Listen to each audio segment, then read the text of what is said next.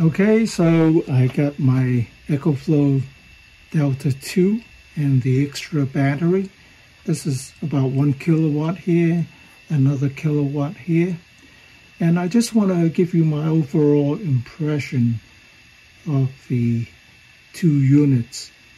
Now, if you were to set this up for the first time, make sure you download the ecoflow app, connect it to the Wi-Fi, sign up, register an account, and before you have even set it up, you should register your warranty.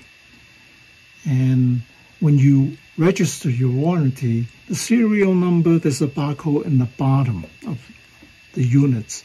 So you have to lay the unit down on its side so you can use the cell phone to scan the barcode.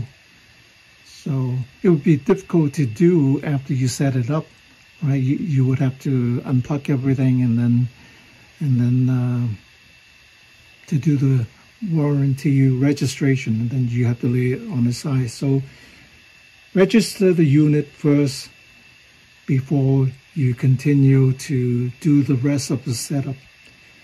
Now you have to know where you want to put this, because with the extra battery, you have to connect this big cable here. This is like 8 gauge and it's very stiff, so it doesn't allow you to move this unit too much, because if you move it, if you drop something on the connector here, you can damage the connector, and then the whole thing may not work too well after that.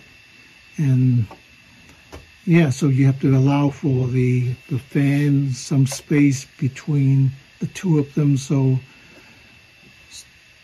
it can properly cool the batteries. With the extra battery, there's no cooling fan, so on this side here you don't have a problem. In the back, you have to allow for some space. I would connect whatever cable you need to connect first. You hook it up to the back, because it's difficult to pull out the unit with this big cable attached.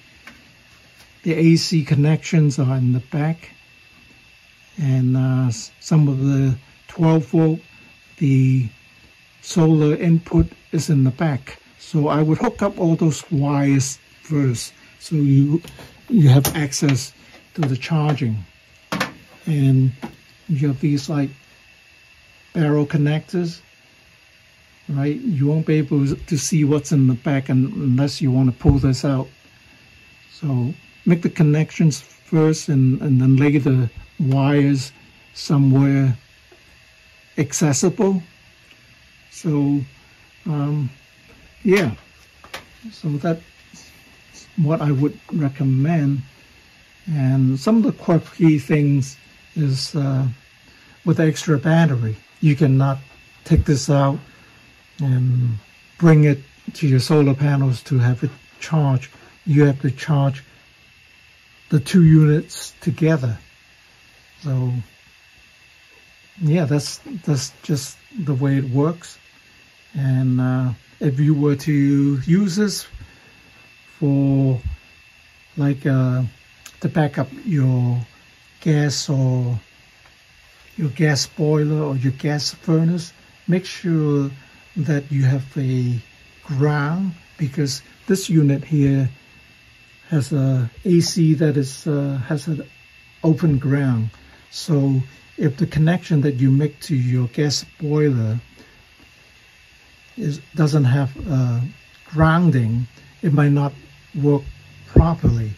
So you won't know until you actually plug it in to your gas furnace or boiler, and then at that time you might find it doesn't work because there's an open ground.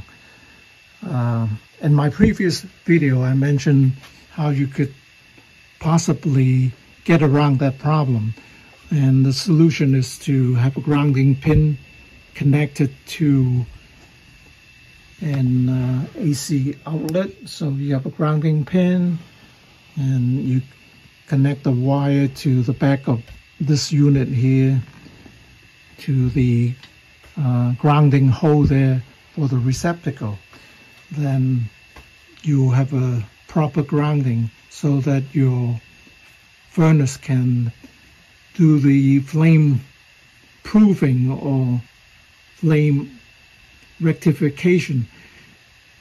For a lot of people, that's not a problem because they're going camping with this and they don't need a ground, or maybe they do, because there's no GFCI, so you have to be careful when you use this unit in a wet condition and if you're using the AC. Other than that, it seems to be okay. I haven't really used it extensively yet. I just hook it up and I just want to make sure that everything works. And this has a 2-year warranty. I registered it. This is 5-year warranty. I don't know why this is 2 years, but the main unit is 5-year warranty. And like I said, the main thing that you have to be concerned is this cable here, and don't break the connector, and the placement of your 2 units. You have to kind of know where you want to put it. Otherwise, once you set up all the wiring, it's difficult to move it around. All right, so that's my first impression and suggestions for people who just got these units.